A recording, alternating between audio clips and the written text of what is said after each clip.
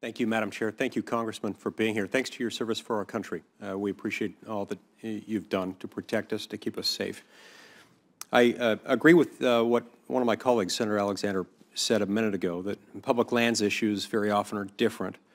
When you ask people from different states, the reaction they might have might differ depending on what part of the country they come from. Those who are from east of the Mississippi are likely to feel a little bit differently than those west of the Mississippi. And there's a reason for this. There are a lot of reasons, but one in particular has to do with the fact that of this land that the federal government owns, we're talking roughly 30% of the landmass in the United States, the overwhelming majority of the federal land is in the western United States. It affects many in the western United States in a very real, very personal way, and very often it's poor and middle class who bear the greatest burden associated with mismanagement and overreach when it comes to our federal land.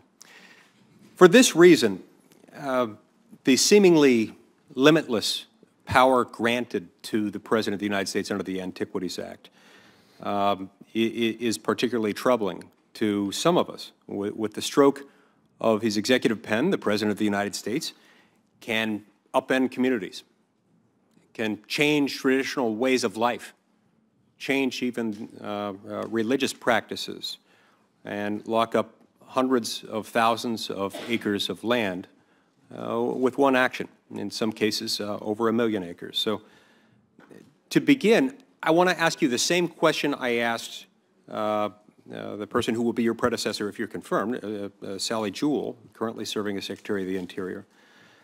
Do you view local support as a necessary precondition, a condition precedent, we might say, to the creation of a national monument under the Antiquities Act? I view it as absolutely critical to have state and local support on a monument that they participate in.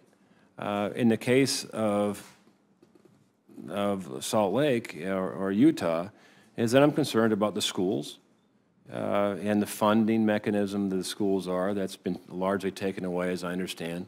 So that's a concern. But if you start at the local community level, at the grassroots, and you build and there's participation, then we get ahead of the problem. As a former military officer, you plan, and planning prevents a lot of miscues in execution. And part of the planning process is go out, get community support, make sure your governor and your elected leaders are behind you, and then petition, talk to the president who makes the decision, and everyone should be on the same page, or at least about on the same page. I appreciate that, and I hope, Congressman, that if you're confirmed to this position, that one of the first things you'll do is come to Utah, and I'd encourage you to talk to some of the people who have been affected by the monument designation by the President on December 28th, when he designated 1.35 million acres in southeast Utah, in San Juan County, our state's poorest county, against the overwhelming opposition of the local population of San Juan County, against the opposition of all 6 members of our state's congressional delegation, against the opposition of our governor, lieutenant governor, attorney general, all of our statewide elected officials within the state of Utah. And I think what you're going to hear from them is, please, Mr. Secretary, do something about this. So, Congressman, if you're confirmed, will you consider visiting Utah, talking to the people affected by this monument designation, and based on what you hear from the affected population, consider having a conversation with President Trump about revisiting this unfortunate step? Thank you for the question. And I'm absolutely committed to restoring trust. And if confirmed, I've committed to go out to Utah first and talk to the governor, talk to the people on the ground, and come back and make a recommendation to the president on that. I think that's important.